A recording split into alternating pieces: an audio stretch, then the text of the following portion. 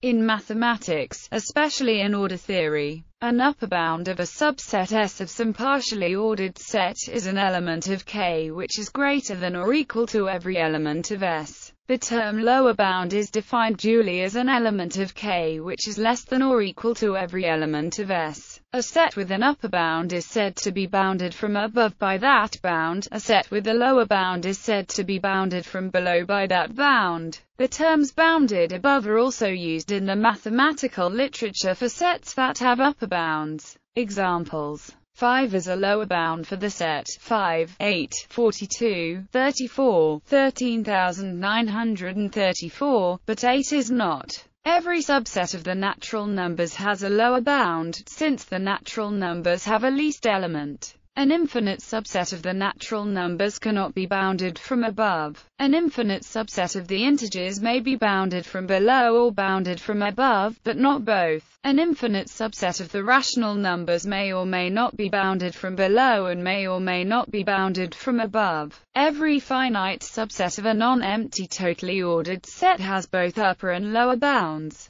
Bounds of functions. The definitions can be generalized to functions and even sets of functions. Given a function f with domain D and a partially ordered set as codomain, an element y of k is or upper bound of f if y for each x in D. The upper bound is called sharp if equality holds for at least one value of x. Function g defined on domain D and having the same codomain is an upper bound of f if gf for each x in D. Function g is further said to be a upper bound of a set of functions if it is an upper bound of each function in that set. The notion of lower bound for functions is defined analogously, with replacing tight bounds. An upper bound is said to be a tight upper bound, a least upper bound, or a supremum if no smaller value is an upper bound. Similarly, a lower bound is said to be a tight lower bound, a greatest lower bound, or an infimum if no greater value is a lower bound.